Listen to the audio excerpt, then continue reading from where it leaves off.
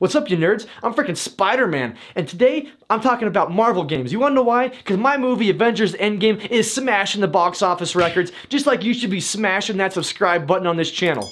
And I'm ready to play some Marvel games after seeing Avengers. What games do I play? I heard the NES version of X-Men is awesome. Nah, I heard that game freaking sucks. But there are some amazing Marvel games, and we're gonna go over them in today's video. We're going over the best Marvel games of all time. So stick around, trolls, and take a look.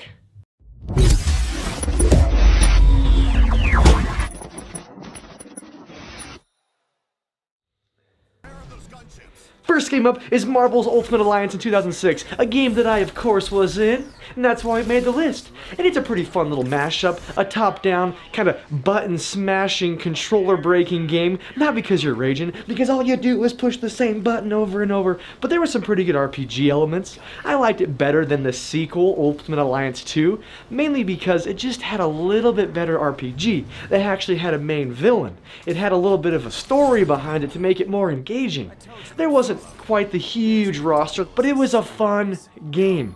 And I remember playing with my buddies back when I was a little spiderling back in 05, 06, and it was a blast. So Marvel Ultimate Alliance, one of the best Marvel games of all time. Back in the heyday of 1994, when the X-Men and the Spider-Man himself had the animated series on Fox, they released a game called X-Men Mutant Apocalypse. It had huge sprites, ridiculously hard gameplay, and really cool special moves. You had to pick out one of your favorite mutants. You had to go through 5 different levels. You could pick whichever order you wanted to go in, which was awesome, which was freaking rad. And there was no save system. Yeah, you had to beat the first 5 levels in order to save the game and get a password. So you know what I did? I just got the password from somebody else. Game was stinking hard. Pretty sure I've never beaten it, but I love it. When I think of my childhood, I think of X-Men Mutant Apocalypse for the Super Nintendo in the mid-90s, along with those Fox cartoons on Saturday mornings. So if you haven't played an X-Men game, Mutant Apocalypse, check it out. It's pretty fun. Give my homie Wolverine a high five. Back in 2000, I made an appearance on the arcade in Marvel vs. Capcom 2, and let me tell you folks, it's not only one of the best Marvel games of all time, it's one of the greatest fighting games of all time. You had to see your boy Spider-Man winging and flinging and kicking. Nothing could stop old Spider-Man back in the day. The combos were sick, the gameplay was amazing, the sprites were huge, and it even holds up today. Don't even get me started on Marvel vs. Capcom Infinite. That game was full of spider crap. Nobody likes that game. It sucks. They took everything you liked about Marvel vs. Capcom 2 and removed it and left the donkey crap. That's what they did with Infinite. Don't even get me started. Minus the graphics, it is absolute trash. Anyway, Marvel vs. Capcom 2 though. You want to play a game that still holds up? Go check it out.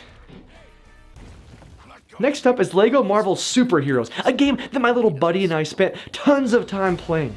My little spiderling and I spent so much time going to the open world of Lego Marvel Superheroes. 1, not 2. 2, mediocre at best. But 1, that's where it's at. Huge roster, tons of unlockables. The game itself was gorgeous at the time, and it was fun. I mean, what hasn't Lego done? Lego's infiltrated everything. I think they're part of the freaking mafia. I mean, they are everywhere.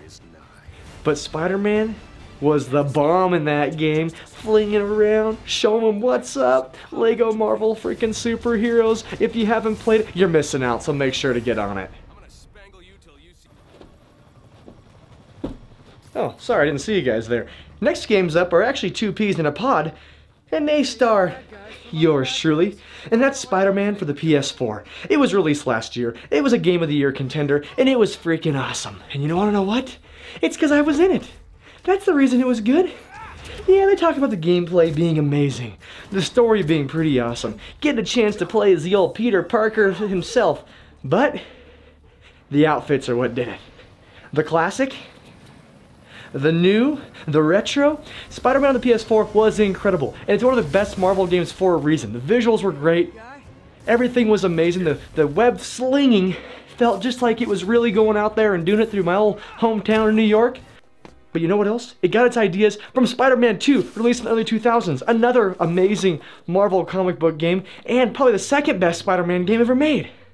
but they're both fantastic Marvel games. Spider-Man 2 really made the web-slinging feel great. The open world, it was like Grand Theft Auto for Marvel fans. Yeah, I couldn't go rob cars, but I mean, it was still a fun open world game. Yeah, you had to deliver some pizzas, you had to go get the purse snatchers, but you know, besides that, it was really fun. The fighting was fantastic. The missions were pretty fun, minus a few repetitive ones. Spider-Man 2, based on the movie, was really the best Spider-Man game until the PS4 version came out. So those two are in at the best of all time. I can't leave up that big green roided out monster, the Hulk. I mean, how many movies has he been in by himself that are good? 0. How many games? 1. Back in 2002, I believe, for the GameCube, PS2, Xbox, there was the Incredible Hulk Ultimate Destruction. And that game encapsulated everything you liked about Hulk. You have a tree, you smash. A car, you smash. A bovine, you smash. You grab helicopters out of the air, and you smash them. But there was actually some fun gameplay elements. The boss fights were actually a little challenging. Kind of reminded me a little bit of that God-of-War Kratos fella.